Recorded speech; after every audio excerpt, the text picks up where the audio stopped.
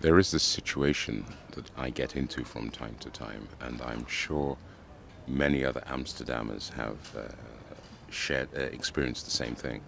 And that is, you go to park your bicycle somewhere in one of these big parking spots, and as you're locking it up, there's this sudden commotion from the left or right or behind you, and you spin around expecting to see some problem. Somebody has fallen down, a bicycle has gone missing, somebody's been caught in the act of removing a bicycle without permission.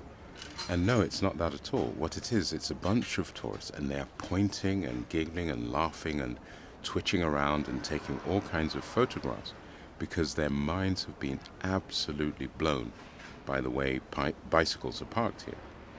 Now, if you grow up in Amsterdam or if you've lived here for a long time, you really don't appreciate this anymore. All you think of is, oh, I can't get a place for my bike, I can't get a place for my bike.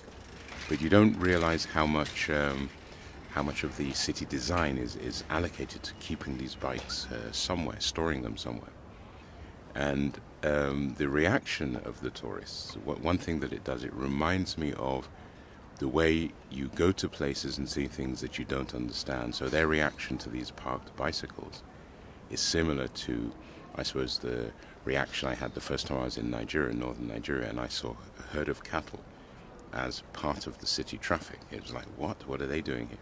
So I suppose these tourists who stare at these bikes wonder, how do they park them this way, And it's just nice to appreciate your city through the eyes of other people.